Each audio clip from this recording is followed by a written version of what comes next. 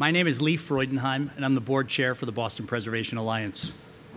Welcome to the 29th Annual Preservation Achievement Awards.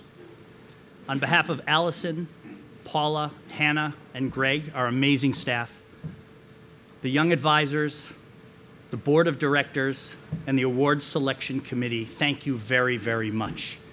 Would all of you please stand up, everyone I just mentioned?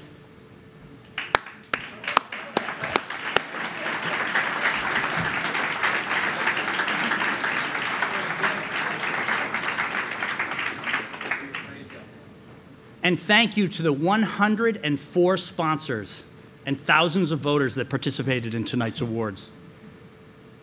Can you imagine that during the past 3 years, roughly 50,000 votes have been cast for the Fan Favorite Award?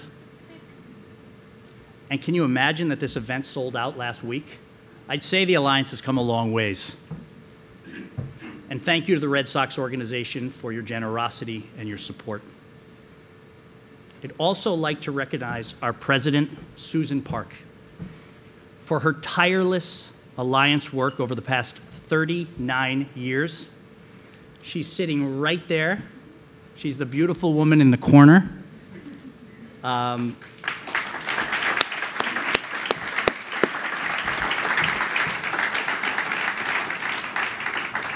She is, without a doubt, the heart and soul of the Alliance. And she's also my mentor in this crazy business. Today is an amazing time to live in Boston, but it's also a challenging time as good design tries to keep pace with a growing city. While embracing its inevitable changes, the city maintains a vibrant, culturally flooded environment filled with great history and a pretty good baseball team. We're very, very lucky to live here. Tonight we will celebrate 10 outstanding projects, but there are a lot more, and there is so much work left to be done. So I urge you to stay in touch with us. Get involved. We're all part of the same family that loves this city. So without further ado, I would like to introduce the Executive Director of the Boston Preservation Alliance and my friend, Greg Gaylor.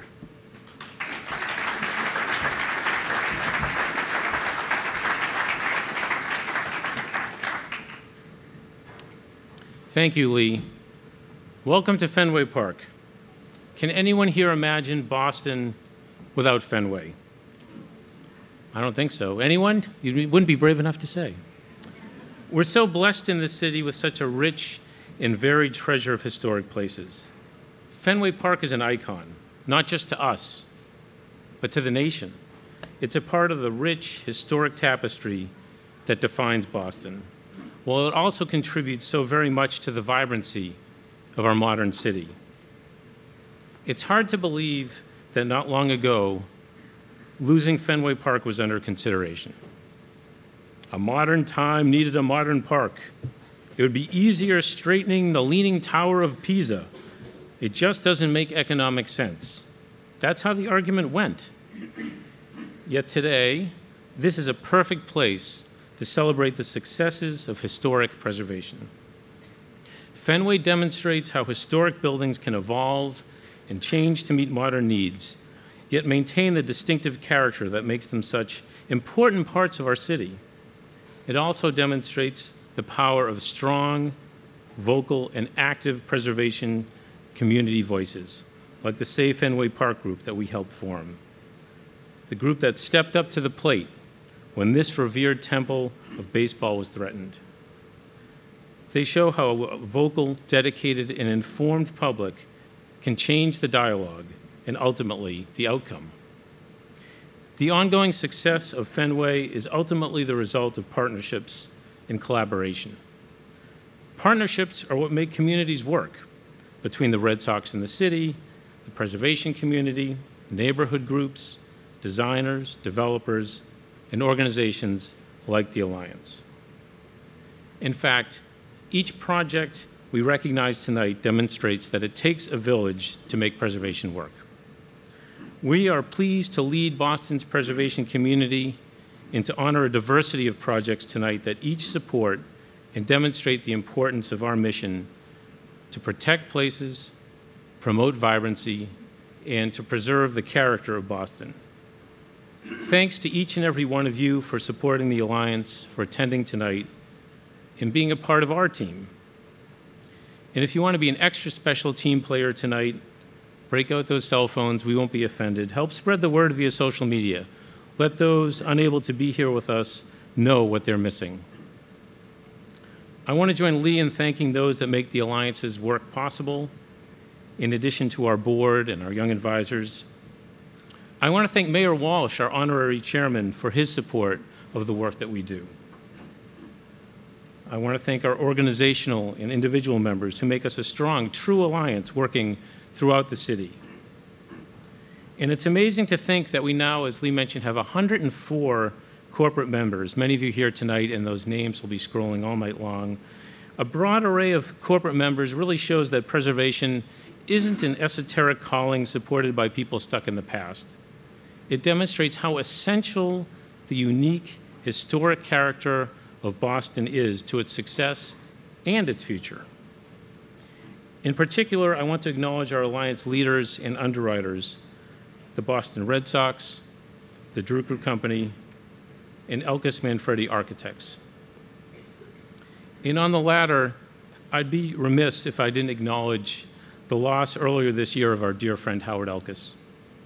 Howard and David Manfredi received our inaugural President's Award in 2014 and have long been friends, supporters, and vocal advocates for the Alliance in our work.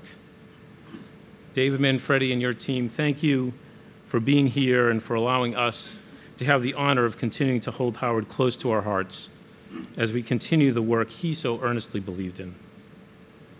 Now, before we get on to our winners, a few quick logistical items. So tonight, we're not going to have award winners come up to the stage, but instead, so we're sure to recognize everyone from each team. After your project is described, if you're affiliated with the project in any way, please stand up and be recognized. And we'll be taking photographs of project teams immediately after the ceremony and handing out the physical awards then in the rear, overlooking the field in that direction. Presenting the awards tonight is Roger Takiff, Alliance Vice Chair and Award Selection Committee Chairman. Roger, thank you so much for all you do for the Alliance and have done for so many years. Roger Takiff.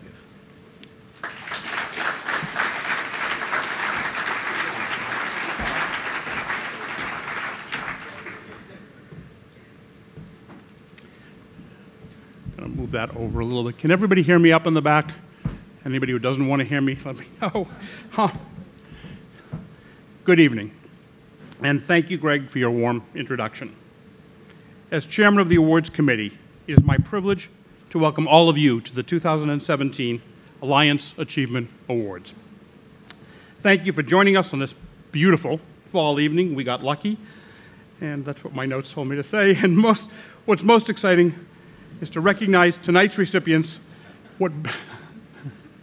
What's more exciting than to recognize tonight's recipients at Fenway Park in the shadow of the legendary Green Monster. And by the way, wow, the Sox are in first. That deserves an applause, absolutely. I would be remiss if I didn't say how appreciative we are to the Boston Red Sox, their management, and their ownership for helping sponsor this evening's awards. Having been a part of the Boston Preservation Alliance for more than a few years, many must remember all too well when Fenway Park was tired, worn out, and ever so close to demolition. Today's Fenway Park is not the Fenway of old, not the stadium many of us grew up with. As a youngster, I didn't know which was more challenging, the intimidating food, the bathrooms, or loving a losing team. We at the Alliance, then led by our fearless leader, Susan Park, will always take a great deal of pride in having helped save Fenway from demolition and working so closely with the Red Sox to preserve this landmark. Few buildings exemplify more why we are here this evening than Fenway Park, Boston's most recognized landmark and America's ballpark. Most of you have probably had a long day and could just as well have been home relaxing with your family and friends. But you chose to join us here tonight to make a difference. As the Red Sox have been the guardians of arguably our most recognized historic structure, All of you are the guardians of Boston's built environment, the fabric that makes Boston special. When our historic fabric is at risk, when our beautiful public spaces are threatened, or when the pace of new development with scores of planned new towers threatens to overwhelm our city, it is up to each and every one of you here tonight to raise your voices and make a difference. We are so fortunate to have been given a precious legacy, and it is up to us to make certain that it is protected, preserved, and enriched for the next generation. This evening, we are here to celebrate and offer our appreciation to those award recipients who have fought the good fight and have done so effectively. Individually and as teams, you have worked so hard, and we trust that your work will serve as an example for all who choose to make a difference in the future. We tip our hats to you and congratulate you on your accomplishments. So without further delay, let us begin with the first award.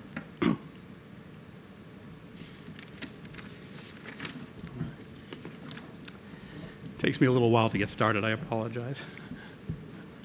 Listen, my children, and you shall hear of the midnight story of Paul Revere. What schoolchild has not stood nervously reciting Longfellow's storied poem? On that night of April 18th, 1775, silversmith Paul Revere left his small wooden home in Boston's North End and set out on a journey that would ultimately make him a legend. Today, that home is still standing at 19 North Street in Boston's North End. Now a National Historic Landmark, the Paul Revere House is one of the oldest buildings in all of Boston. The Revere home was constructed in 1680, 337 years ago, on the site of the former parsonage of the Second Church of Boston, until it was destroyed in the Great Fire of 1676. A new home was built at the same location about 4 years later, and eventually purchased by Paul Revere in 1770. The former tradesman's dwelling proved an ideal for Revere's growing family, and the Revere family owned the home for most of the next 3 decades. Subsequent to the Revere family's ownership, the home served as a sailor's boarding house, and the downstairs was variously converted into a candy store, an Italian bank, a cigar factory, and a vegetable and fruit business. In 1902, Paul Revere's great-grandson purchased the building and turned it into a museum, saving it from its demolition. For more than 100 years, this important but modest house has been increasingly challenged to accommodate the vast numbers of visitors who simply wanted a glimpse into the home of a true American patriot. In a bold effort to preserve this precious landmark and embark on a roadmap for the future, the Paul Revere Memorial Association, in collaboration with architect Craig Whitaker, purchased the 2 adjacent row houses built in the 1830s on land actually once owned by Paul Revere. These 2 structures stand as rare survivors of the row house architectural style and now provide new and important space for the Paul Revere homestead to accommodate its growth. This project was not simply about expansion, but about a critical need for more educational and programming space, and at long last, being able to accommodate visitors with disabilities. During the renovations, the team meticulously uncovered, retained, and restored significant components of these early 19th century row houses. The team also sought to represent the choices which different homeowners of the colonial era might have made to improve their half of the 2-family residence. On the interior during demolition, twin 1835 cooking fireplaces with their battered wooden surrounds and granite hearths were uncovered and restored as the inspiration for this thoughtful restoration. Balusters, paneling, newel posts, and even railings, which had long since been removed during previous restorations, were actually found in the home's basement, patiently awaiting their rediscovery, and after a great deal of TLC, they were reinstalled. The home's exterior celebrates the 19th century of 2/2 window sashes, and the exterior masonry walls still offer evidence of the building's evolution from a 2-story to a 3-story structure with decorative roofline trim and 2 generations of clapboards still visible. Equally importantly, the project included an extensive redesign of the courtyard between the Paul Revere House and the new Educational and Visitor Center between the 2 homes. The courtyard now serves as a wonderful open gathering space while also creating accessible entrances to the Revere House and even revealing parts of a long covered-over cobble path discovered by urban archaeologists during construction. The purchase and restoration of these two row houses at 5 and 6 Lathrop Place, adjacent to the Paul Revere homestead, with their typical progression from private homes to tenement houses with first-floor shops to neglect, was a courageous undertaking by the Paul Revere Memorial Association.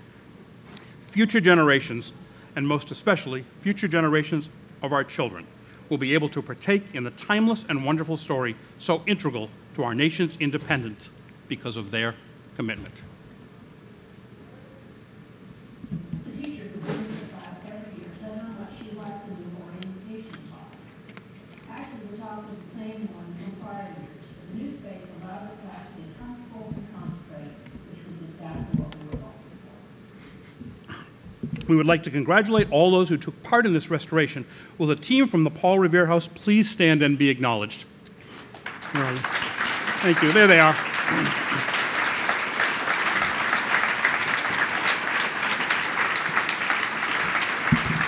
Thank you.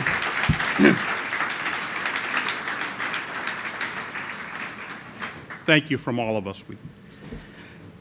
Our next award is for 101 Beacon Street, situated prominently on the south side of Beacon Street and the public garden. By the early 1850s, Boston's public garden had been well established, with a retaining wall on the west side facing what would later become the Back Bay neighborhood. And on the north side, the public garden was bordered by the old Mill Dam, which ran all the way to Brookline. On August 1st, 1857, the land was purchased from the Commonwealth of Massachusetts to build one of the first new townhouses in Boston's Back Bay, and this home remained an elegant single-family residence for nearly 100 years. 101 Beacon Street was constructed in 1862 as a 5-story mansarded townhouse and formed an appropriate bookend to a series of 6 contiguous houses built at the same time and in the same style. By the 1950s, this prominent home, visible to everyone entering the Back Bay from Starr Drive, had suffered greatly from diminished circumstances and neglect. Sadly, in 1959, the once grand townhouse was purchased by a new owner who did a careless conversion of 101 into an apartment house. The once elegant exterior staircase was removed, the signature brownstone facade was painted white, and the mansard was disfigured, with an incongruous and downright ugly new floor added on top of the building. It almost seemed as if a small suburban ranch house had been dropped atop this historic structure. For more than 60 years, this compromised residence stood in stark contrast to its more elegant neighbors. Fortunately, in 2014, 101 Beacon Street was purchased by an experienced developer and preservationist, Andy Constantine. In concert with the creative design talents of the architects Michael Scanlon and Chu and Company, 101 Beacon Street has at long last been restored to its distinguished stature of prominence. Working closely with the Boston Landmarks Commission, the development team recreated the traditional mansard roof and redesigned and diminished the impact of the rooftop addition using balcony cresting to stand prominently and read from Beacon Street below. Additionally, they incorporated fenestration that drew comfortably from examples of surrounding buildings. The insensitive L on the rear of the building was removed, as were the 2 floors of aluminum siding.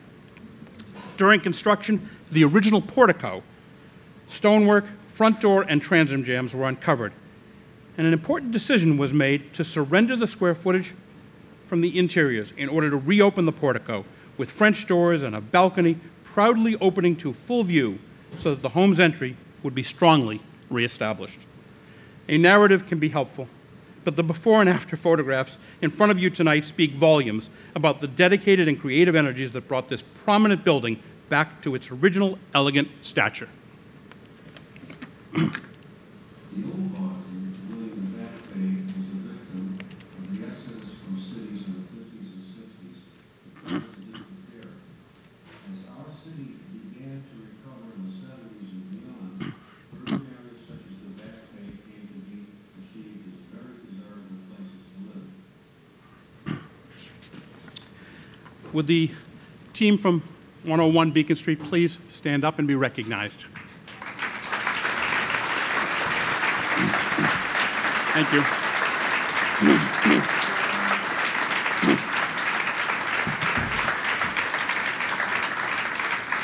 Congratulations. Our next award recipient, 451, only a few blocks down from 101 Beacon Street, is a development which took advantage of a really unusual opportunity in Boston's historic Back Bay. In 1887, on what was originally 4 lots, from 451 to 457 Marlborough Street, 4 townhouses were built. Unfortunately, in 1967, they were demolished. One of the most difficult urban planning challenges that an architect and a developer face is how to deal with a significant developable parcel in a landmark neighborhood. The challenge on this site was how to replace an out-of-place 1960s single-story structure on such an intact historic street. As preservationists, our first inclination is to draw on the context and seek to be respectful of the historic fabric that surrounds this parcel. For this development, the architects, the developers, and the Landmarks Commission itself sought to find a new vernacular which was both respectful of the surrounding architecture and also made a distinctively new statement. One of the most experienced and respected practitioners of this difficult and challenging work, especially in Boston, is the architect David Hassine. Working in collaboration with the developer, the Holland Companies, David has done a superb job of achieving a sensitive balance between the new and the old. 451 Marlborough Street's massing artfully navigates the significant height differences between the historic neighbors, the 7-story eclectic and exuberant Charles Gate on one side and the more traditional Marlborough Street townhouses on the other. The new design draws on elements from each in creating a modern form. The gracious main entrance of 451 is framed in cast stone and granite, and the street facade is punctuated by individual townhouse entries and window bays that continue the intimately scaled residential rhythm of the street, reinforcing the character and texture of the neighborhood. To the new architecture includes brick, precast limestone, metal cladding, and iron fencing to reflect the iconic Marlborough Street streetscape, but with a decidedly contemporary methodology. Even the important pedestrian experience is thoughtfully crafted to seamlessly flow from historic architecture to new architecture and back to historic architecture. 451 Marlborough Street resoundingly celebrates the use of a careful attention to detail, fine quality materials, and a thoughtful design, together creating a new architectural form while still feeling comfortable in the richness of the late 19th century architecture. Boston's Back Bay is one of the richest collections of architecture in the United States, and to have a chance to build a new building on one of the few remaining sites in this important historic district was a once-in-a-lifetime opportunity, and we're so grateful to our client for giving us that chance. We would like to congratulate all of you who took part in this architecture. Will the team from 451 Marlborough Street please stand up and be recognized? There they are. Okay. Thank you.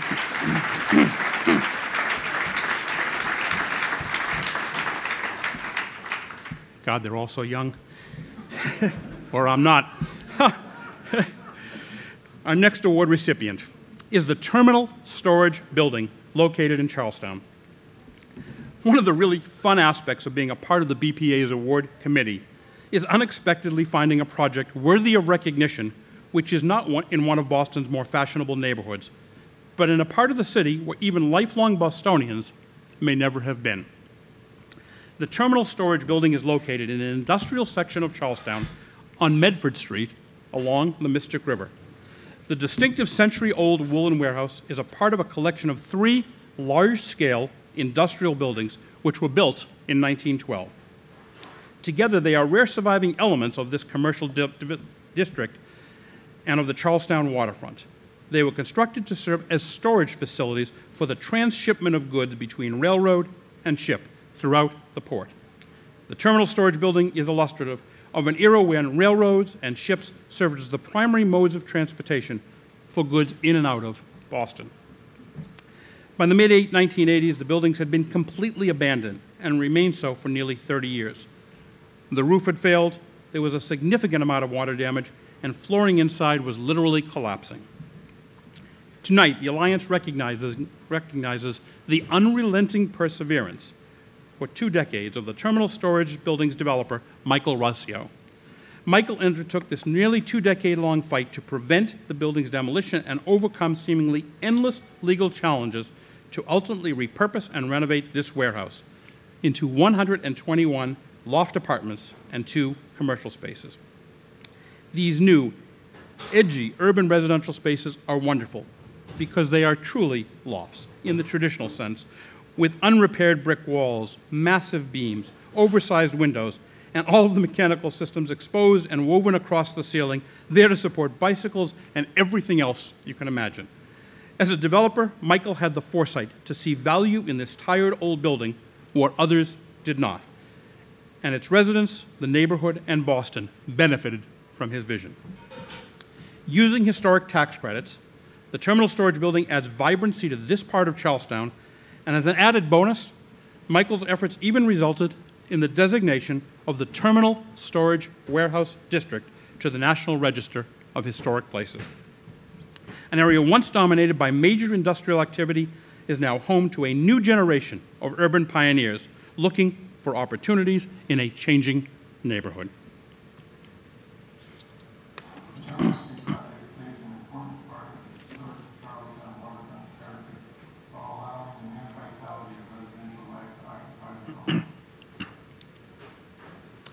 We would like to congratulate all of those who took part in this restoration. Will the team from the Terminal Storage Building please stand up to be acknowledged?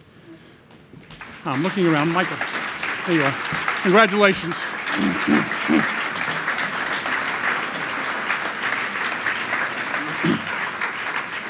Great job.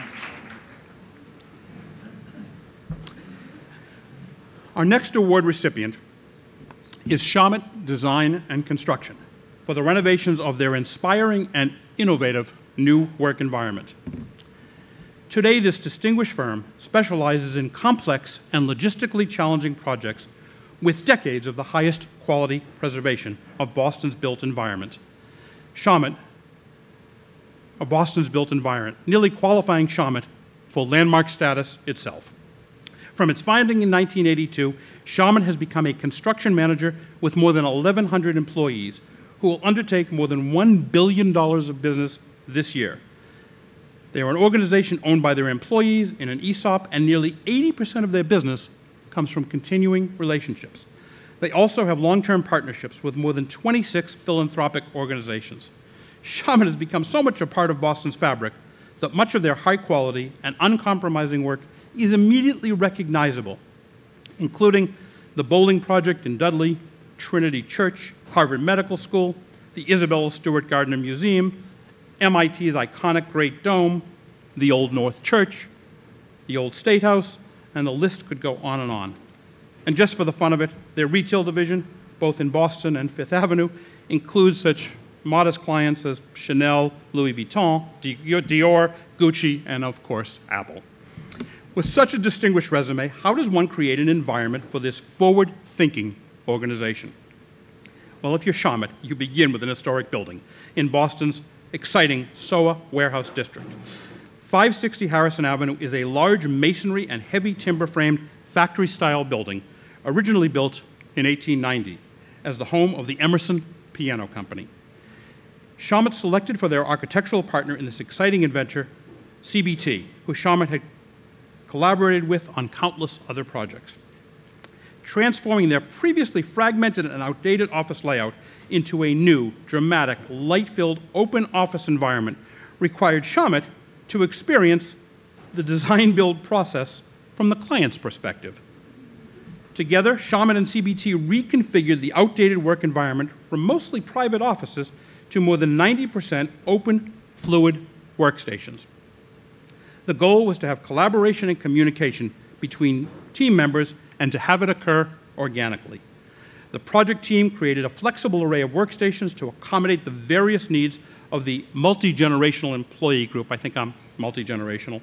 They even developed a simple furniture kit which could easily be reconfigured to accommodate the individual needs of each employee while incorporating sit-to-stand desks and minimal obstructions to the rest of the office. There is also a diverse array of collaboration spaces, including more than 18 multi-use spaces, providing for maximum flexibility in today's ever-changing work environment. Shawmut's new and casual open work environment with huddle spaces, comfy red chairs, and flat-screen TVs fosters teamwork and is perfect for small group focus sessions. There are very few closed doors in this upbeat and transparent work environment, which undertakes more than 500 projects annually. The vibe at Shawmut Design and Construction's newly renovated offices is more like a well-funded startup than a 35-year-old construction firm, where indie rock music hums in the lobby cafe with its polished concrete floors, exposed brick, and a steel beam sculpture is affixed to the 20-foot ceiling. Shawmut's body of work, their social conscience, and their work environment all come together in this 19th century piano warehouse with a 21st century environment. I find Shawmut Design and Construction such an inspiring story that if I were 23 years old, as opposed to 63 years old, I would apply for a job.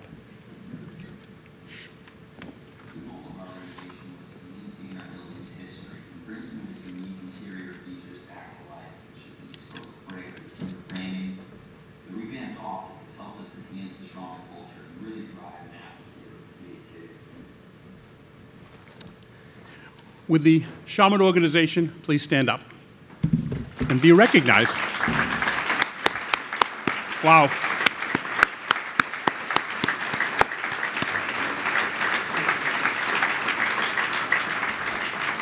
They're in the back. Thank you, and terrific job. Okay. Our next award recipient, I apologize. All right. For our next award recipient, we are recognizing the McMullen Museum of Art and Conference Center at Boston College. Along Commonwealth Avenue in Brighton stands a rather grand and elegant Renaissance Revival manor house, which many of you may never have noticed, and still others never knew it even existed. This imposing structure was never meant to be part of the public realm. It was, in fact, owned by the Archdiocese of Boston and was the stately home for generations of Boston's storied cardinals, from Cardinal William O'Connell to Richard Cardinal Cushing, and finally to Bernard Cardinal Law. It even hosted Pope John Paul II. It was, in fact, a statement home, a symbol of the power and reach of the Catholic Church in Boston. The first floor of the residence was where guests were entertained in an elaborate fashion. The upper floor served as the cardinal's private residence. The building was designed in 1927 by McGinnis and Walsh as the centerpiece of archdiocesan power and wealth, and was often referred to as Little Rome. When Cardinal Sean O'Malley arrived in Boston more than a decade ago, he quite extraordinarily chose to make his residence in a modest apartment at the Cathedral of the Holy Cross in the South End. Soon thereafter, the Archdiocese conveyed the manor house and the Brighton property to Boston College. BC courageously made the decision not to tear down the vestige from another era with all of its symbolism. Instead, they undertook a commitment to sensitively transition this imposing 23,000 square foot residential structure into the inspiring McMullen Museum of Art and Conference Center as the foundation of a new arts district. In addition to the original home, the college added a 7,000 square foot striking contemporary glass wing. The former residence and its new addition has now been preserved, renovated, and repurposed by the architectural team of DeMilla and Schaefer, and is now becoming accessible to a broad and diverse community.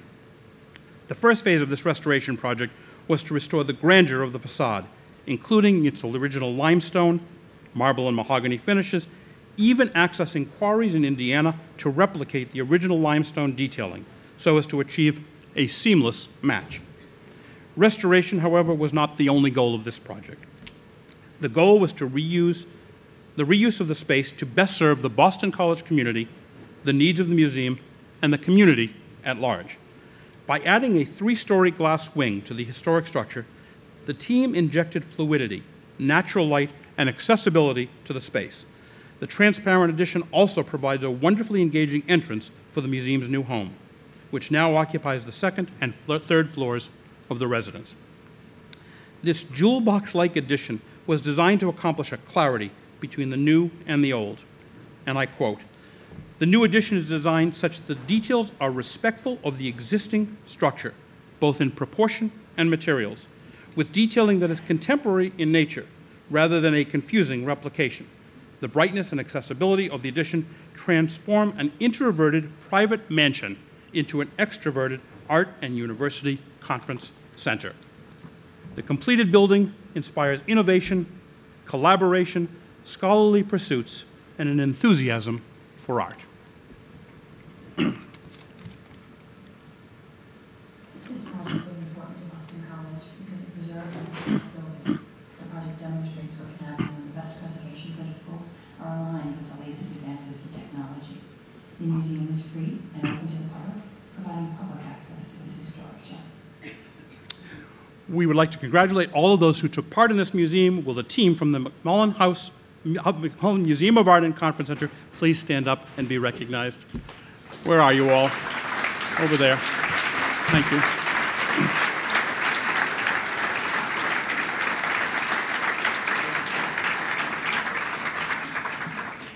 Thank you very much. Okay, from institution to institution. Our next award is given to a truly prodigious project, the restoration of the imposing Gordon Hall at Harvard Medical School. In the early part of the 1900s, when Harvard Medical School established its new clinical departments and rewrote the curriculum for innovative medical education, it was clear that a new campus had to be built to both accommodate and celebrate the dramatic changes in medical care and training. In 1906, 5 buildings were constructed on what was previously only swamp and farmland. Together, they formed the medical quadrangle of Harvard Medical School on Longwood Avenue, with Gordon Hall serving as the focal point. Today, with the medical school at its centerpiece, we know this location as the Longwood Medical Area, also known as the bustling LMA. Previously, and ironically, Harvard Medical School occupied the Boston Public Library's adjacent site, where the Philip Johnson Building stands today. Gordon Hall was designed by Shepley, Rutan, and Coolidge, now Shepley Bulfinch, in a neoclassical style. As legend would have it, in a typical Yankee gesture of frugality, the marble used to construct Gordon Hall was purchased at a discount by the builders after it had been deemed unsuitable for the New York City Public Library project. In the years that followed, the Harvard Medical School quadrangle served as a catalyst to develop even more of the adjacent marsh and farmlands of the Longwood area, transforming them into the Beth Israel, the Deaconess, the Robert Beck Brigham, and Children's Hospitals. Commencing in 2016, Harvard Medical School's institutional commitment to excellence and innovation impelled it to undertake the restoration of Gordon Hall, incorporating 19th century craftsmanship and 21st century technologies. For this project, the medical school engaged the design team of McKinley, Caslow, and Associates to evaluate the condition of the impressive marble exterior and, unfortunately, its deteriorated historic elements. After a comprehensive inspection, McGimley brought together an accomplished team which included Shawmut Design and Construction, Haven Restoration, and a broad and distinguished range of specialists to embark on this complex and challenging restoration project to stabilize and restore century-old materials.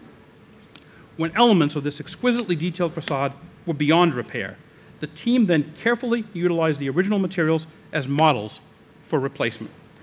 The building was laser scanned, new 3D models were printed, and an elaborate array of technologies were employed to cut marble, prevent further rust and decay, and secure the largest marble Dutchman ever installed in New England. Shawmut employed among the most skilled local masons to hand carve and, when needed, to carve in place missing or unsalvageable elements, and even veined and tinted marble replacement to have the new flawlessly blend with the old. The result is a seamless transition between the restoration of the often fragile exterior and the replicated new elements. The bringing together of this skilled and gifted team and their commitment to and mastery of both traditional craftsmanship and cutting-edge technology serves as a noteworthy tribute to the preeminent traditions of Harvard Medical School and their dedication to the finest and most innovative medical care. Harvard Medical School Cornwall Thought Project is really exciting to be part of because it has set the foundation for how we will plan for and design the Cornwall buildings on campus to ensure that they are around for generations to come. Will the team from Harvard Medical School, Gordon Hall, please stand up and be acknowledged?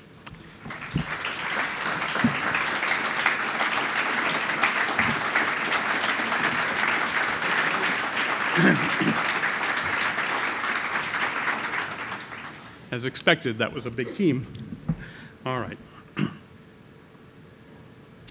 Our city, Boston, is often referred to as the Athens of America. We are blessed to have some of the most respected institutions in the country, from renowned colleges and universities to hospitals to an enviable park system, and most importantly, an historic legacy dating back to the colonial era.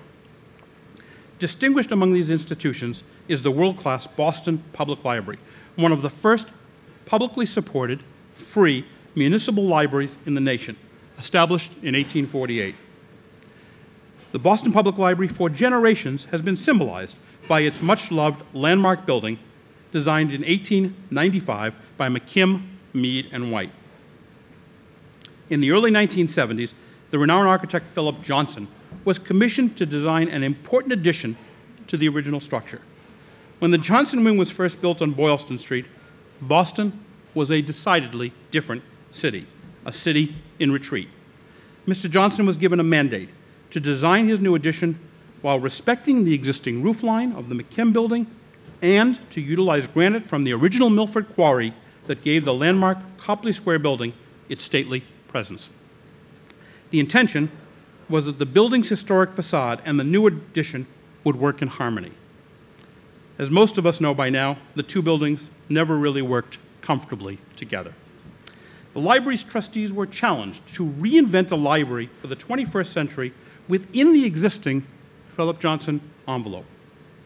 One of the most critical yet challenging project milestones was to open up the McKim building to the new public plaza in what the Boston Globe termed structural gymnastics. The McKim building's fragile, century-old, load-bearing masonry wall was punctuated with a 35-foot opening to enhance the connection between the Johnson and McKim buildings. The new structural framing and shoring needed to be designed to support a load of more than 1 million pounds of the McKim building's unreinforced masonry wall. In addition, two massive 10-foot by 8-foot reinforced concrete columns, each carrying a load of more than 300,000 pounds, had to be removed from the Johnson building in order to create the connection between the two buildings. The Johnson addition of the 1970s, in many respects, was designed to be a fortification from the vagaries of a divided city. By opening up the connection between the two buildings, taking down the surrounding barriers, and bringing the sidewalks flush with the dramatic two-story windows, the architects made the very institution itself seem more approachable. Through the glass facade, pedestrians are invited into a brightly lit space, offering a cafe, a bookstore-like selection of new and novel fiction on tables, a state-of-the-art, completely open television studio for WGBH with a rectangular glass curtain, a retractable glass curtain, and an interactive screen where patrons can access the library's extensive digital archives.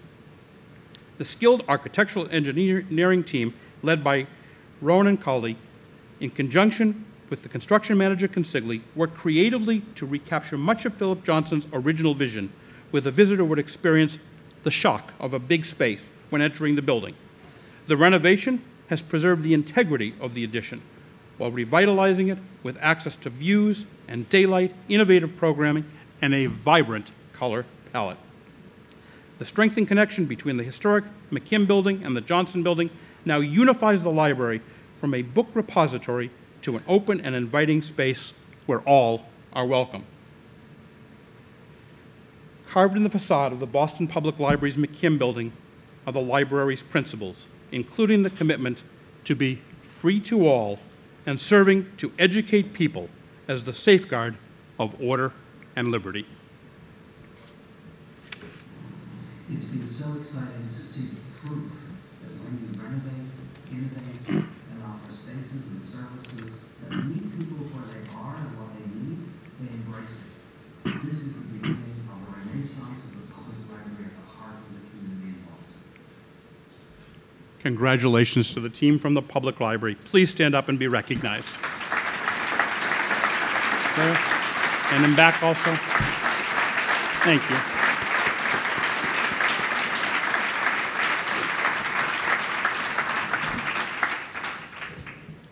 I was never really able to be quiet as a child in the library, but that's neither here nor there.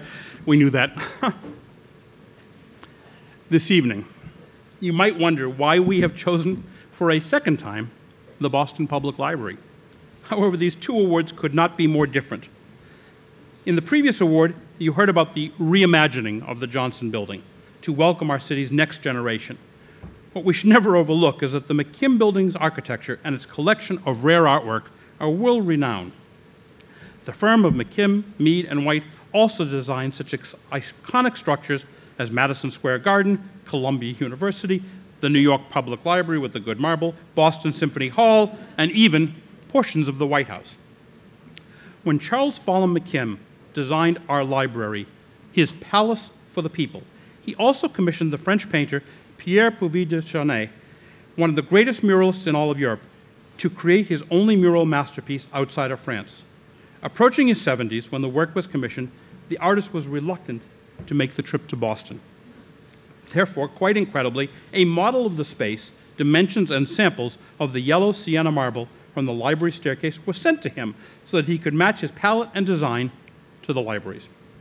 The result was a series of 8 absolutely splendid allegorical panels which surround the library's grand staircase. The philosophy panel is one of those, with the other subjects including astronomy, chemistry, physics, pastoral poetry, dramatic poetry, epic poetry, and a broader panel, the Muses of Inspiration welcome the spirit of enlightenment. In the words of the artist, having been entrusted the honor of decorating the staircase of the Boston Library, I have sought to represent, under a single form and in a single view, the intellectual treasures collected in this beautiful building, end quote. In late 2014, a Boston Public Library exhibitions and outreach associate, Megan Weeks, observed a strange patch of light hitting the very top right-hand side of one of these canvases. The light turned out to be a speck of dust, and the dust had collected on a bulge of sorts. A bulge in artwork is never something an art steward wants to see. The Chauvin mural is the pastoral-hued philosophy panel with 2 robed Athenian figures in debate, backed by the Acropolis. When Weeks noticed the damage to the 120-year-old painting, for her and the library, it was considered a crisis. She alerted her colleagues, who together immediately called the city's top art expert, Gianfranco Poccobeni, who is head of conservation at Boston's Isabella Stewart Gardner Museum. Together, they immediately mobilized to bring in temporary scaffolding to inspect the entire surface, where they determined that 75 to 80% of the mural had actually been detached from its plaster base. Moisture from the elevator shaft behind the mural had degraded metal supports and plaster that had been holding the mural in place. Even Poccobeni had never before seen something like this, so he reached out to his mentor, Ian Hodkinson, professor emeritus at Queen's University, who had been restoring important murals for half a century. With some minimally invasive tests at the very bottom of the mural, they determined that with only slight physical movement, the mural would shatter. The philosophy panel seems as if it was painted right on the wall, but as we know, it was actually created in Paris using oils on linen canvas. The canvases were shipped to Boston in 1895 and placed on the walls above the grand staircase using a binding technique called miraflage. Weeks likens the application of the mural series to installing artful wallpaper, very, very expensive wallpaper, and it's really not ever meant to come off. Unfortunately, to fix the damaged mural, it needed to come off completely. the Conservatives devised a procedure for securing a bracing support to the mural intact, while they subjected it to the trauma of removal. They even built a reduced-size model to test their methodologies before applying their theories to the real thing. Once taken down, the fragile 120-year-old mural was carefully maneuvered through the library's echoing corridors on its way up to the third-floor restoration studio. It should be well noted that there was absolutely nothing in the literature for a project such as this, and the BPL is actually hoping to publish the results of this extraordinarily successful, high-stakes mural restoration. Today, with an invisible protective lining, the irreplaceable mural has been seamlessly reinstalled in its place of distinction with no indication that it was ever damaged or removed. It's a tribute to the institution and to the city to take the preservation and stewardship of its treasures so seriously, and to have so many people in our community with the inventiveness and skill set to solve these issues of preservation. I hope that the founders of the library and all of the contributing artists would take comfort in our ongoing commitment to making sure that our art and architecture remains safe and free to all. We would like to congratulate all those who took part in this restoration, and will the team from the Boston Public Library's Philosophy Mural Restoration Project please stand up? There they are.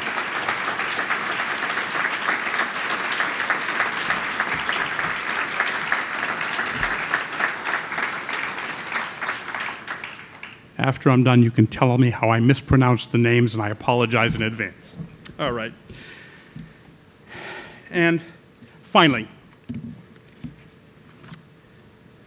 this is the first time in the Alliance's 39-year history that we have ever recognized a book, and we are so very proud to do so. Heroic: Concrete Architecture and the New Boston is an evocative title of a critically acclaimed book about brutalist architecture, authored by Mark Pasnick, Michael Kudo, and Chris Grimley. It is the aspiration of the authors that their groundbreaking work of scholarship will help most of us better appreciate an important and even essential part of Boston's architectural heritage, which is much maligned and, more importantly, much misunderstood. I must confess that I too plead guilty to being chronically undereducated and misinformed regarding this architectural style. The Oxford English Dictionary defines the word heroic as having the characteristics of a hero larger than life, behavior that is bold, dramatic, and unexpectedly or even excessively so. In the ancient world, concrete was not a material deemed suitable for the facade of monumental architecture. However, its pliable nature was valued and used to form curvilinear buildings, such as the Pantheon in Rome. Today, when combined with rebar, poured in place, or even precast, concrete in architecture has come to symbolize vestiges of an unforgiving and austere design. For the authors, even the name brutalism is a misnomer, as an adaptation of béton brut, or raw concrete. In fact, the authors present the theme that brutalist structures were actually idealistic strivings for a new utopian civic architecture, where the hard-edged concrete was intended to echo the classical brick and stone buildings for the city where it is known. Let me pose this question to you all. Is Boston's new City Hall, designed in 1968 by Coleman McKinnell, an ugly albatross around Boston's civic government, or an iconic architectural statement to be celebrated and perhaps even venerated? While some have called the building one of Boston's ugliest edifices, in 1976 at our bicentennial, a poll of architects, historians, and architectural critics listed Boston City Hall, along with Thomas Jefferson's University of Virginia campus and Frank Lloyd Wright's Fallingwater, as one of the 10 proudest achievements of American architecture. Make no mistake about it, the debate, the impassioned debate, continues.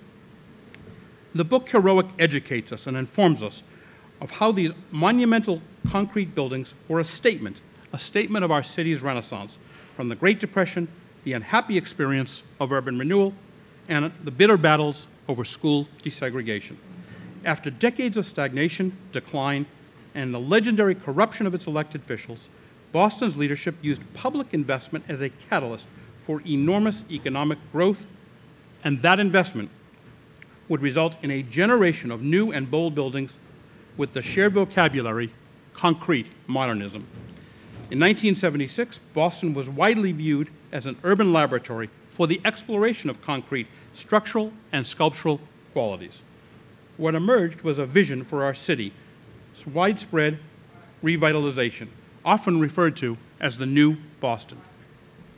These bold concrete architectural forms that transformed sleepy Boston through the 1960s and 1970s were conceived of by a highly educated, progressive-minded group of civic leaders who were risk takers and who brought to Boston some of the most influential architects of their day, including I.M. Pei, Henry Cobb, Gerhard Kallman, Michael McKinnell, Paul Rudolph, Joseph Louis Sert, along with the Architects Collaborative's Walter Gropius.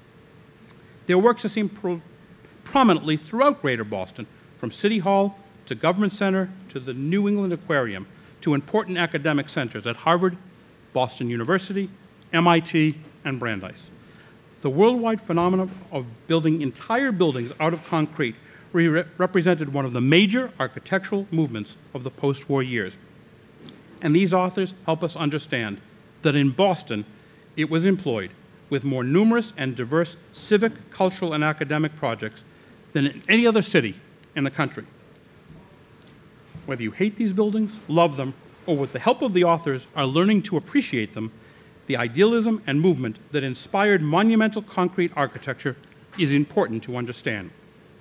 These iconic structures have become the very foundations upon which the New Boston, like a phoenix out of the ashes, has once again taken its place as a world-class city.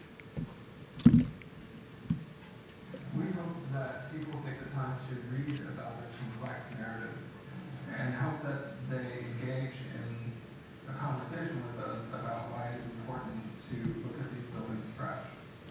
Michael McKinnell has said to us that he used to be accused of being a brutalist, and now he can turn back to them and say that, no, I'm heroic.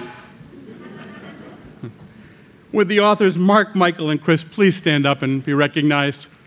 Where are you? There they are. Thank you. Great job, guys. Greg? I thank you for your attention and appreciate the time and turn the program over to Allison.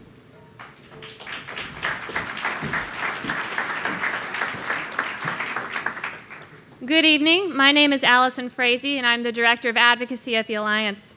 For the 5th year, it was my pleasure to organize site visits this past May to tour some of the nominated projects with our awards selection committee. I look forward to that day every year because we get to see the amazing work that all of you are doing. This year, one of the sites we visited was a First Church in Roxbury. And we learned about the preservation efforts to restore the exterior of the 1804 building. This is the oldest surviving wood-frame church in Boston, and the current meeting house is the 5th on this site since the first congregation was founded in 1631.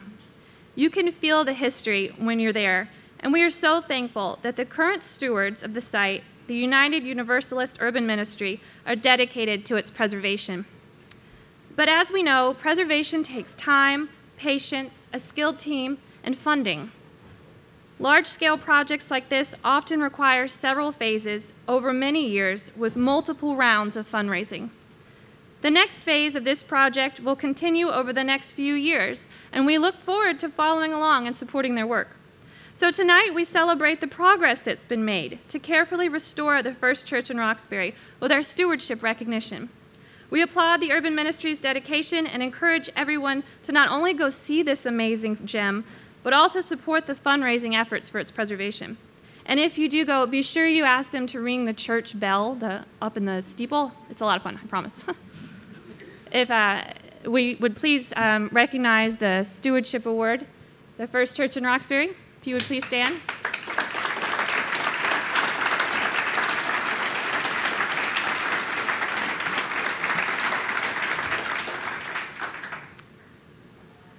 Now it's my pleasure to announce the winner of this year's Fan Favorite Award. This award is always a lot of fun for me because I get notified every time a vote comes in, which over the last 4 years means about 50,000 notifications. But each one reminds me that Bostonians care about preservation and they care about the work that you're doing. Everyone in the room tonight is a winner, but one project did emerge as a clear fan favorite with over 2,000 votes. I have a special guest here to help me present the award tonight. We figured since we're at Fenway Park, we'd invite the biggest fan that we know to come and help present the Fan Favorite Award.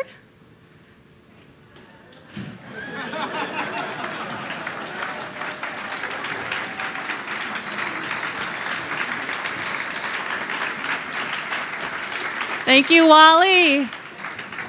And so the award goes to the McMullen Museum of Art and Conference Center. If you would please stand again. McMullen, please stand. Where are you?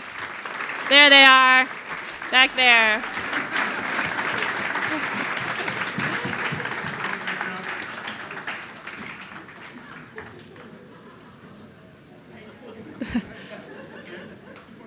Thank you, Wally.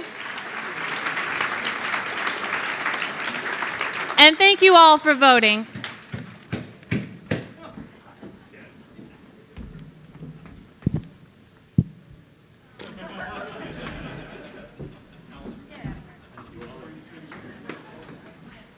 Now, how do you, they say don't follow a dog, but Wally's even tougher, I tell you. We'll see you in a bit, Wally. Take a seat if you'd like. Thank you, Allison. Thank you for all the project teams, and thank you for bearing with my bad sense of humor. I'm the one responsible for the fan as the fan favorite, so if you don't like it, criticize me. So on to our Codman Lifetime Achievement Award.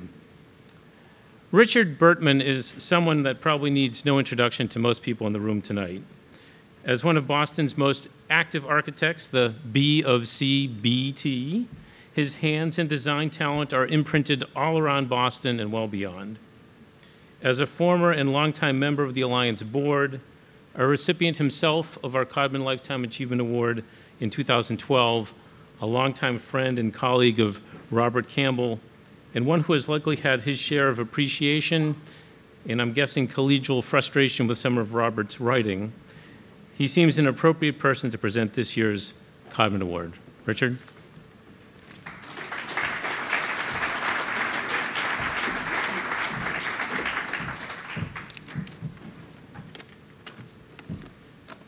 It certainly does give me great pleasure to present this award to the Codman Award for Lifetime Achievement to Robert Campbell, a friend whom, if memory serves me, I've known for over 40 years when we both served together at the BAC on the board of directors.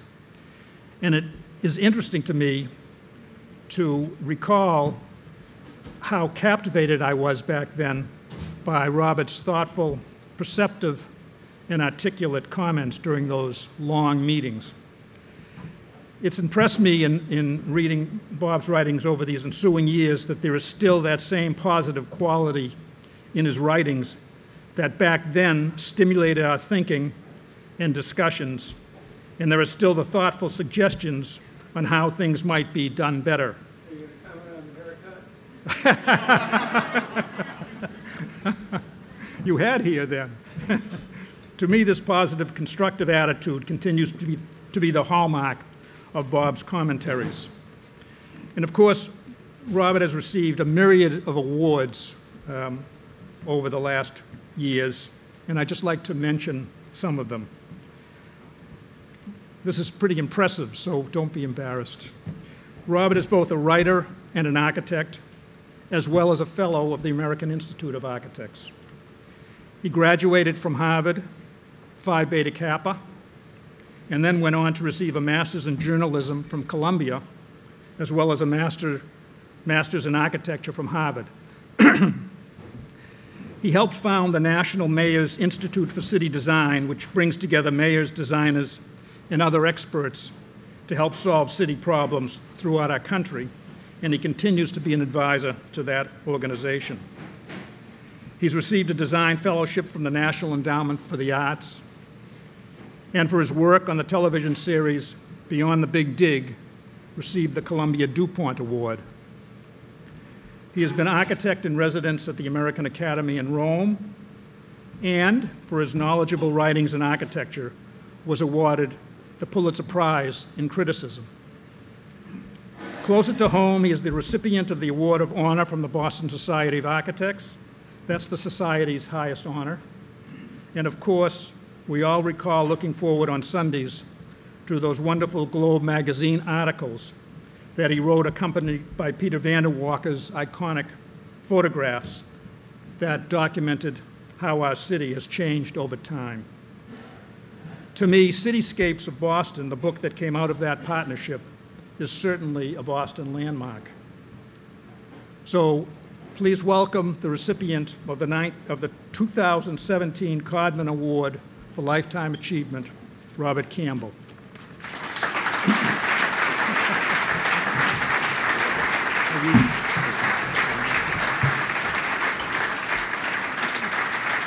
Congratulations. There you go.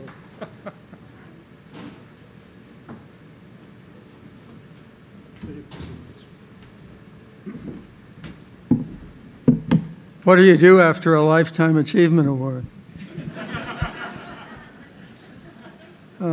I was told I should talk for more than 3 or 4 minutes. I usually, when I'm writing, don't get to my verb in 3 or 4 minutes. And I can't tell anybody here anything about preservation because you all know so much more about it than I do. I'm honored by this award. It's the Codman Award, which immediately takes us back into history.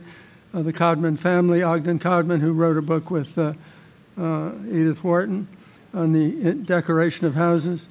And what I'm going to do is just, as I sat down today, I thought of half a dozen contacts I'd had with the world of preservation and thought about them, and that's all I'm going to do. I do want to mention, as was just mentioned, Peter Van der Walker, the photographer, who is a director of this institution, is someone without whom I would have accomplished nothing. Peter is the sort of person who gets on the phone at 5 o'clock in the morning and says, "Why haven't you written the text that we're collaborating on?" And I have desperately needed people like that all my life, and I wish he could be here. We talked about Fenway Park. I'm fascinated. I'm really, really pleased to be honored at the same time that Fenway Park is being honored. I remember when it was going to be torn down. I remember when the new owners took it over, and Janet Marie Smith, who had done a similar job in Baltimore, came to Boston. And I had known her when she was a student at Mississippi State in architecture. If you met Janet Marie when she was a student in the South, you probably didn't forget her. And she went on to many triumphs. And so I called her up and said, "Let's walk around Fenway Park." I don't know how she had done it. She knew the location of every beam, every duct, every rusting bolt, every door that wouldn't open, every kind of space that could be opened out for an enlargement into something else. Someone who had started with the idea that everything was going to be solvable and found a way to solve it. And the richness of that, and everybody has talked about that, to take an existing building and adapt it for a later use is so much richer than tearing down an old building and building a new building. Not to freeze it, not to freeze the old building, but to adapt it, to let it change and grow and become yet another one of the layers that make the many layers of the Back Bay historically. I also have a poem about Fenway Park. I don't know who wrote it. I saw it many years ago. It's a haiku. You know, 5 syllables, 7 syllables, 5 syllables. Bright leaves falling, clear blue sky, frost at dawn, autumn, Red Sox lose again.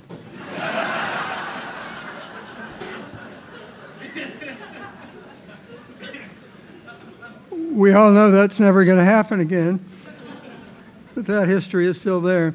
Second thought I had was the Gropius House.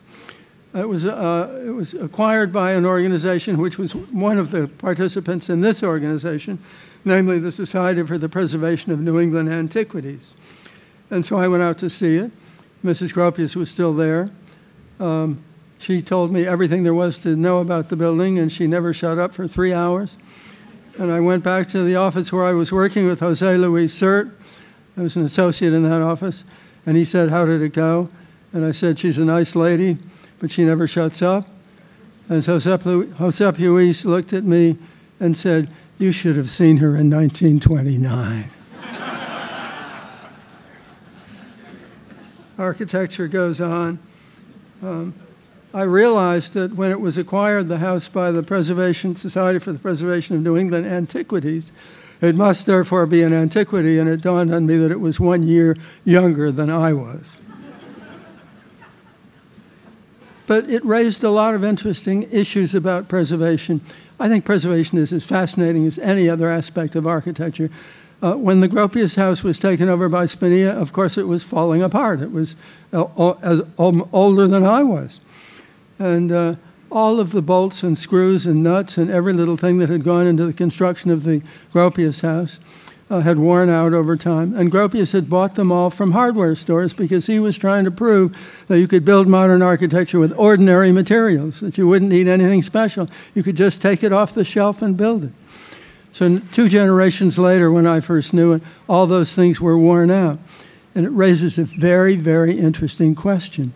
Do you go to the hardware stores of today to maintain the principle of building out of ordinary materials and therefore be building out of what are in fact all different materials? Or do you say, no, we're not going to do that. We're going to make all the materials what they were initially when they came out of hardware stores, and that would mean making them all at enormous expense, custom made. Those are the kinds of issues that I find so interesting about preservation. Preservation is about time and place. And for me, that's what architecture is about. It's about placing us where we are in time and where we are in space. I wanted to, adding to this list of incoherent and irrelevant topics, I wanted to talk about Taliesin East. Similar set of issues for preservation. Taliesin East is the home that Frank Lloyd Wright built for himself in Spring Green, Wisconsin. And many of you know it. Many of you have visited it, I'm sure. Frank Lloyd Wright did not intend it to be a permanent house. He intended it to be a collection of experiments. And when I was out there once, one of his former students was still alive, Wesley Peters, and Wesley said to me, Mr. Wright would get us up at 4 or 5 o'clock in the morning and have us pour concrete right on the grass. He didn't have patience enough to make a foundation because he'd had this bright idea for the next space, the next room. And so it has today the characteristic of being an improvisation, a series of improvisations. What does that mean for preservation? Do you stabilize the house so that it won't fall down and make it a representation of what it no longer is? Or do you find some way of making a house that will still present itself as a collection of improvisations, but without falling down? And the house is falling down and it's slipping down the slope and all kinds of things are happening to it. Was that a comment on me? I slept over in the bedroom in Taliesin East in Frank Lloyd Wright's and his wife's own bedroom. And you certainly got an impression of the house. None of the furnaces were working. It was late October. All of the glass was separated from the frames in the windows, so the air was blowing in. There were 4 or 5 electric heaters on the floor. I woke up in the morning, and all of that, just as if the way the light was coming through into the room from the exterior makes me almost cry even to today. But it's a very interesting subject, isn't it? That's what preservation is about. What do we choose to preserve? Is that a bunch of experiments, or is that a great work of architecture? It happens to be my favorite piece of Frank Lloyd Wright architecture. Although that's a fast league. I don't want to talk more than my allotted 4 minutes, so I'm going to skip some of this. I had one other brief experience last weekend. I visited a house. Someone may know the owner, so I'm not going to mention that, but it's in a New England state. The owner made a lot of money and designed with an architect a house in what I would describe as a modern version of the arts and crafts style. And the owner didn't do so well financially in recent years and put the house, which has 25 acres of a New England state, and a guest house and an office and everything you can imagine, and a swimming pool, put it on the market for $14 million. It has very few people have been interested in it. It's now 4 or 5 years later, and the price is down to $5.9 million if you're interested. That was, for me, another issue about preservation. That house was so completely designed by that designer, who was not an architect, but who was in the design professions, that anyone coming into it would not be able to see it as anything but that owner's house. You could not make it someone else's house, and I think that's why it hasn't sold. And that's another issue then. What do we mean? What do we choose to preserve? Do we choose to preserve? I was at the American Academy in Rome. Richard mentioned that. And I love all the cities in Italy, and partly because they all are different colors. They're all sort of off-white, and some of them are more yellow, and some of them are more red, and some of them are more something else. And you can sort of get a sense of a kind of a vocabulary of color. And what they're doing in Rome now more and more is removing all those colors, because they've done what preservationists always do, and I hope never will do again, which is to drill through all those layers of paint and find the original one and go back and paint that. Even though, as we all know, when we do that at home, when we hit that original color and paint it on the living room wall, we wake up in the morning and we say, oh my God, we'll never do that one again. It's a set of issues that makes preservation as intellectually complex as any other aspect of the built environment. What do we choose to preserve? It's always a choice. It's always an expression. It's never just something we find in place. The definition that I use of architecture, which I've used many, many times, is architecture is the art of making places. And places can be rooms or gardens or cities or regions, but they are places for human habitation. And architecture, confusing myself again, as I always do. I wrote, places are the boxes in which we file our memories. Fenway Park is such a box, and we owe it to the Preservation Alliance to keep it and others alive. I was tremendously impressed by the award, the buildings that won the award programs this afternoon, and also in what a diversity of sites they were. Factories and warehouses and fancy houses in the Back Bay and all the rest of it. It's really, really impressive, and it's so wonderful to see that. And thank you all very much.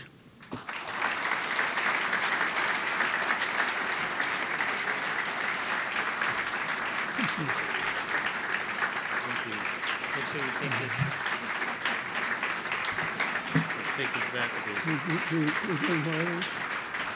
Well, we got one more work to do and then do the Red Sox. Okay.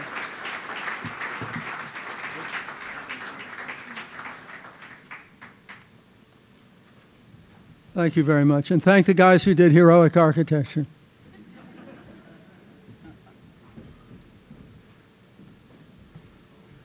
I can't believe I got to follow that. That was the best 3 minutes ever. Thank you so much. That was awesome. That really was. One more. We inaugurated our President's Award in 2014. It is given to those who have made exceptional contributions to the city's success and vibrancy in a way that resonates with the Alliance's mission, which includes protecting the character of the city. I can't imagine a place more enmeshed with the city's character and a business more responsible for the city's vibrancy than Fenway Park and the Boston Red Sox. In the late 90s, with the threat of the park's demolition, rose the Save Fenway group in collaboration with the Boston Preservation Alliance, fostering a message that the character of the park far outweighed its challenges. The broken seats, the outdated technology, the peeling paint, the quirky outfield. Details. The rich history, irreplaceable. Tonight we recognize John Henry, Tom Warner, and Larry Lucchino because they embraced that message when they arrived on the scene in 2002. Together with the Director of Ballpark Planning and Development, Janet Marie Smith, they embraced the community and the rich history of Boston. This team saw the old park and its history as an asset, not a liability. Perhaps even more important is the way the revitalization of Fenway Park and the energy it brings has spread through the entire Kenmore Square area. Look around you, the results are jaw-dropping. This is proof that historic preservation works. Please let me introduce, with much appreciation, the recipient of this year's President's Award, the Boston Red Sox, Larry Lucchino.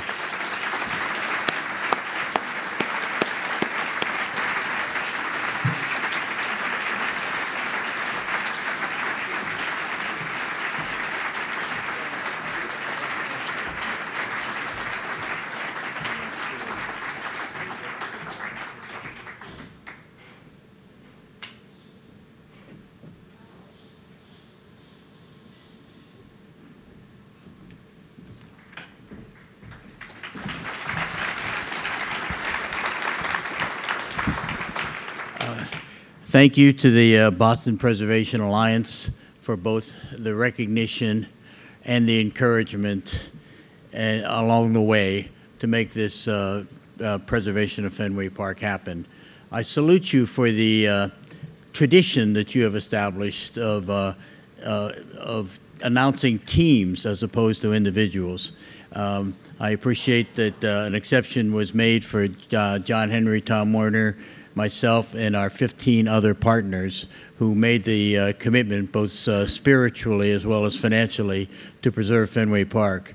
Of the 6 groups attempting to purchase Fenway Park, attempting to purchase the Boston Red Sox in 2001, ours was the only group that was committed to preserving, protecting, enhancing, and maintaining Fenway Park exactly where it was. So we feel a sense of satisfaction as a result.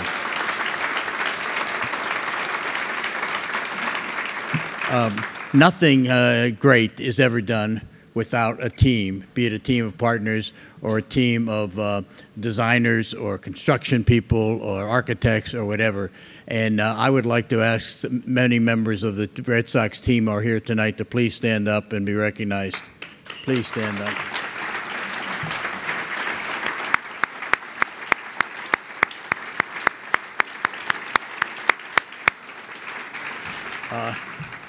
There is one person that I would ask to come up and join me because her work, she was the first person that we hired when I came to Boston at the end of 2001, and she became the conscience and the spirit and the energy and the creative force behind the decade or so of renovation and improvement that was made here. So would you please allow me to bring up Janet Marie Smith.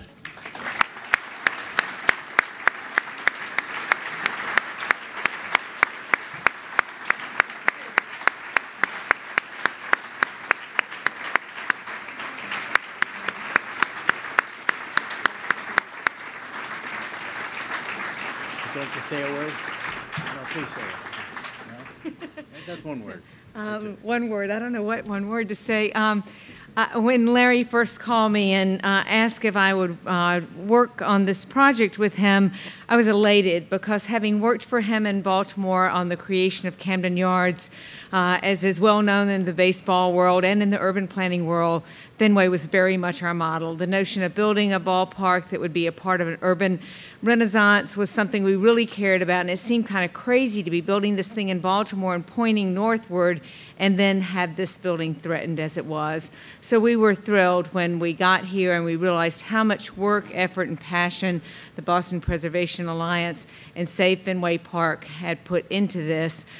We took that as building blocks, and with Larry's leadership and a lot of passion and devotion, here we are, however many years later it is. So thank you very much for recognizing this, and thank you for allowing me to play a role. Thank you all.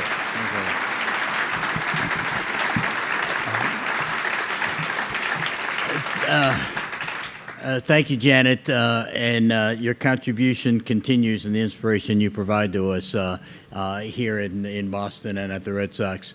I would like to note one thing, that many of the team members back there take an oath when they came to work on Fenway Park, and it's quite emblematic of, I think, what the Boston Preservation Alliance is all about. We asked them to take the Fenway version of the Hippocratic Oath. Rule 1, do no harm. And our goal was not just to expand it, to enhance it, to improve it, but it was also to retain the essential gestalt, the essential feeling, the essential charm of this ballpark, and with the commitment of our partners and the leadership that Janet and DAIQ provided, we were able to do so. So before we sit down, I would like Janet to join me in saluting you all, because I appreciate the recognition we have been accorded.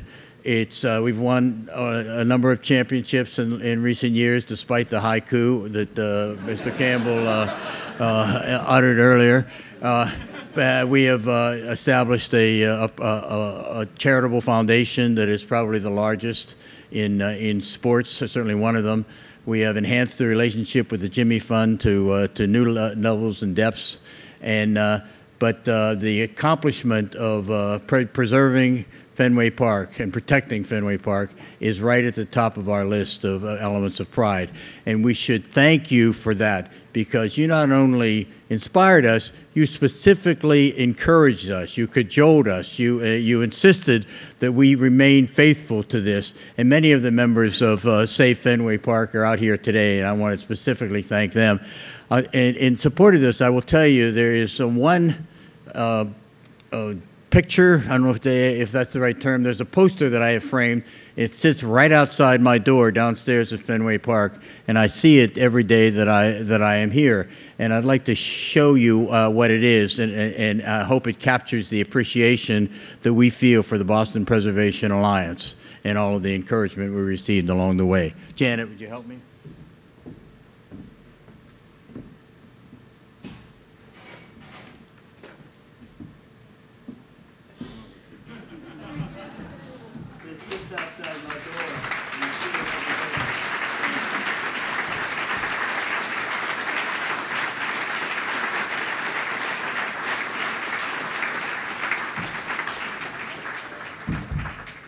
I can't sit down without congratulating the other Preservation Achievement Award winners tonight. We are honored to be in your company and to share your philosophy and your love for this great city and for the preservation of this great city. Thank you very much.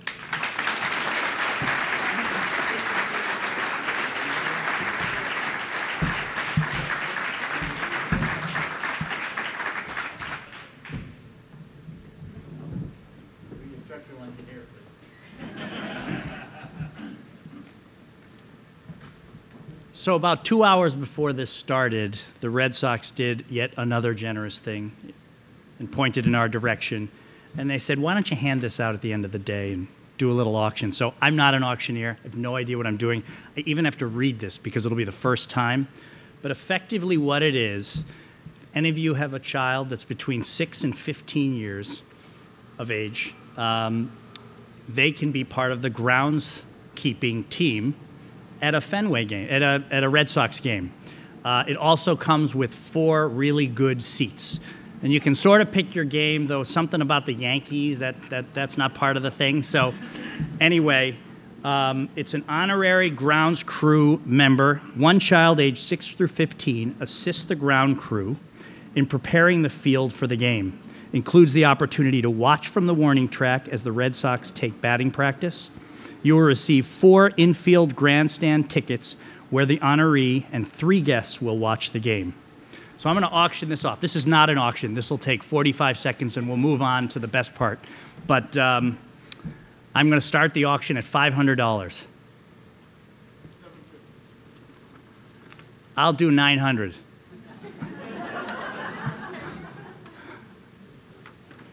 Do we have $1,000? Yeah, I can't let you have it. $1,000. I'll do $1,050.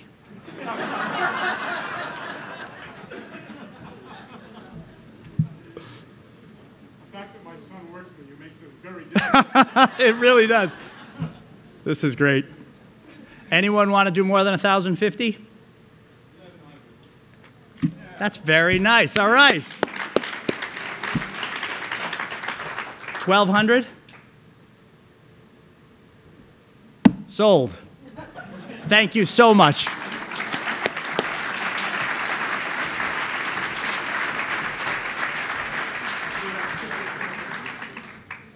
Nothing like having the executive director having 2 board members fight it out in public. But I was a little teary-eyed after the Red Sox, so that gave me a minute to collect myself. Sometimes being here in Boston every day, I fear that we get jaded to the fabulous treasures that surround us. And I just want to remind everyone it's so important to look around as you walk to the office in the morning or at home or between meetings or to events like this and appreciate why we're so lucky to be here in Boston. I talk to many preservation peers around the country, and they're envious of what we have here. And I hope the projects we awarded tonight help us all recognize both the remarkable historic assets we have and the importance of our vigilance and support of efforts to enhance and protect the character of Boston. It can so easily go away if we're not careful. The story of Fenway in particular should remind us of the impact of the community voice in making sure Boston's unique character isn't lost. We need to question and push those who claim that it just doesn't make economic sense to save our history, as we heard here in Fenway.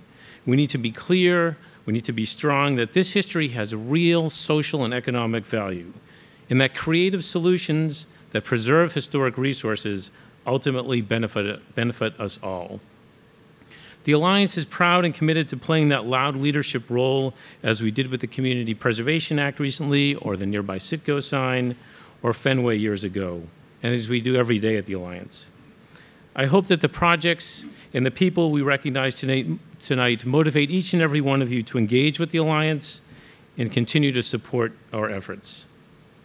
And finally, a few logistical reminders as we conclude. Again, award winners, please stay and join me up back there and overlooking the park and the city for photographs and to collect your awards. The reception is downstairs, food awaits, and I believe the World Series trophies as well for photographs. Please share them on social media. The booklet that you all received, the annual, please look at this carefully, and it's not just a recognition of our sponsors and a recognition of all the wonderful award winners. That's all great and wonderful, and you should read all that. But in the back, there's a ton of information, a resource that you can use all year long in terms of who to call in the city when you have preservation questions, how to get more engaged. Keep this on your coffee table at home, at the office, share it with your friends and family. Let us know if you want more copies. Finally, I need to thank my staff. They each played such a critical role in making tonight a success. And they do that all year long. They're really what makes the Alliance work, not me. Allison Frazee, who you saw up here tonight, our Director of Advocacy. Paula Antonovich, who you probably saw at reception, our Development Associate. And Hannah Spiker, our Communications Manager, who keeps our social media alive and active. Yes.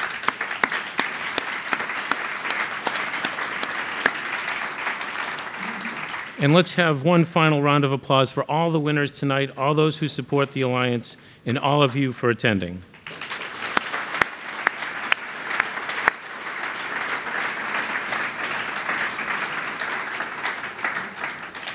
Thank you for being a part of the community that makes Boston unique and successful. I am looking forward to speaking with all of you at the reception. Thank you.